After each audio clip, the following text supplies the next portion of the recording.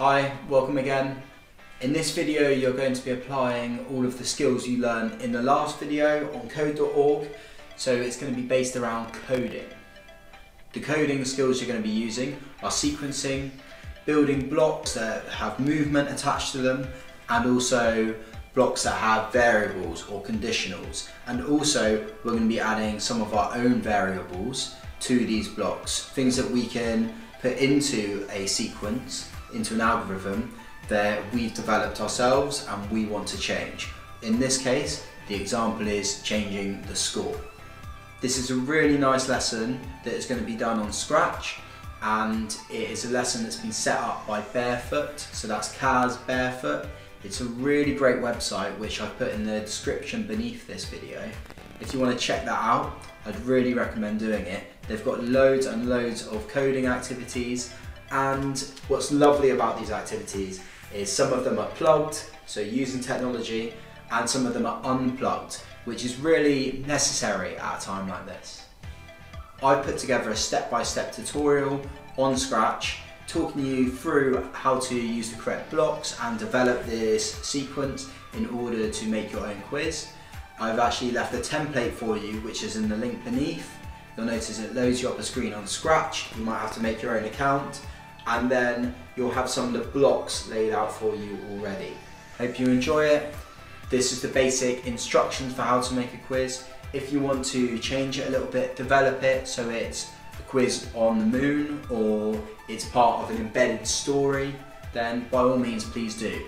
It's a great opportunity for you to get your creativity skills out, combine your maths and combine your coding skills.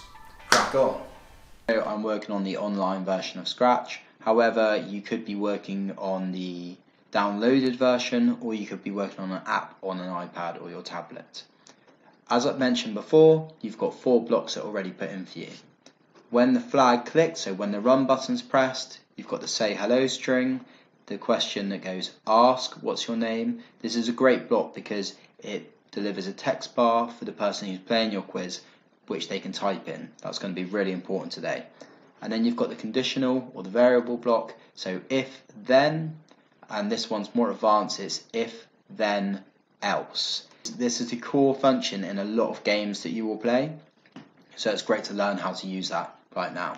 First thing I recommend when you're using Scratch is always save your work. So I'm just going to save mine as Maths Quiz.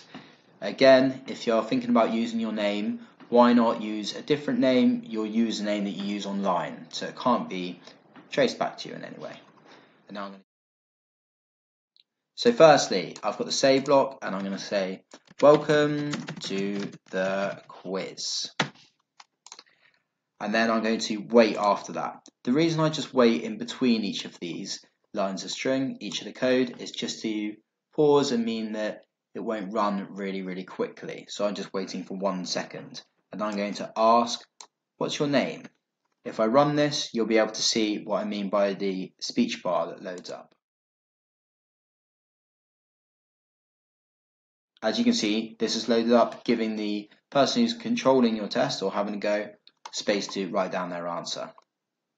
Now I can put in another speech mark saying something funny like what a lovely name, and then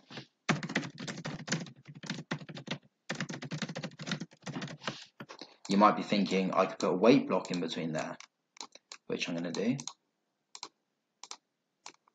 So I've just duplicated a block there instead, which I find a bit easier to do.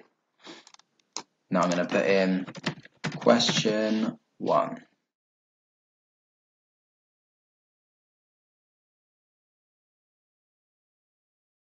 And I'm going to write down what my first question is, which is what is 7 times 3? This is going to be a times table quiz, but yours doesn't have to be.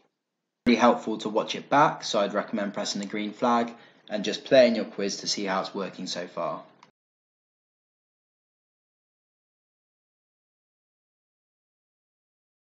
Okay, brilliant, and it's asked me the question. So now I'm going to use my variable block. So we know what the answer to 7 times 3 is. We need to make sure that the person who's answering this quiz will be able to get a score when they get that right. So I need the operators. I want the answer in here to be 21, and I'm going to need the answer block as well, which is circular. What's nice with a block decoding language is you can see what will fit into certain spaces just by their shape, which makes it really helpful. So if the answer is 21, this first part's going to be if it's correct. I'm going to say,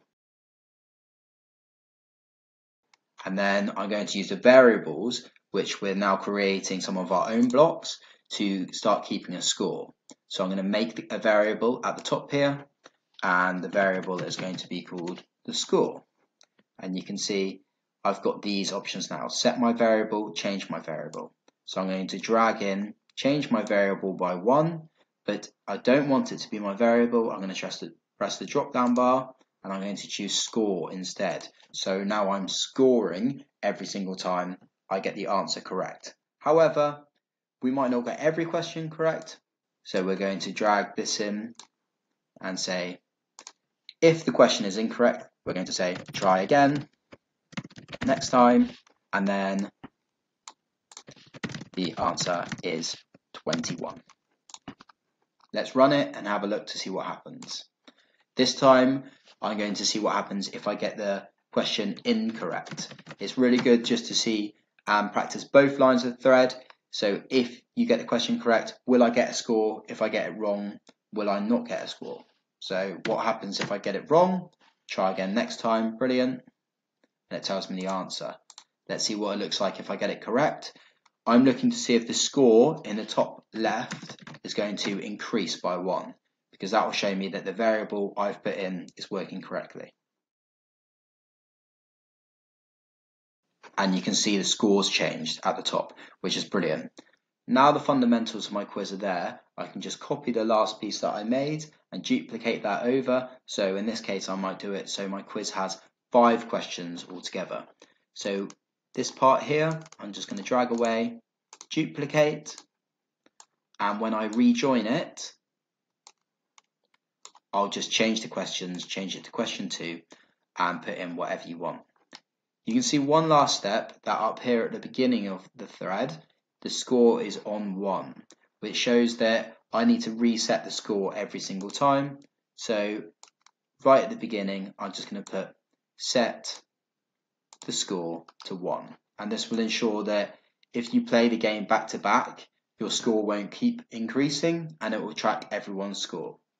Now, I could stretch myself even further. I could challenge this and make this a little bit more complex by getting the sprite to jump up and down, or if I clicked into costumes, I could get the sprite to swap costumes in between, or I could even look into playing some sounds if I wanted to. So they're all of the things that I'd like you to have a go at and see if you can make your quiz even more advanced and even more exciting.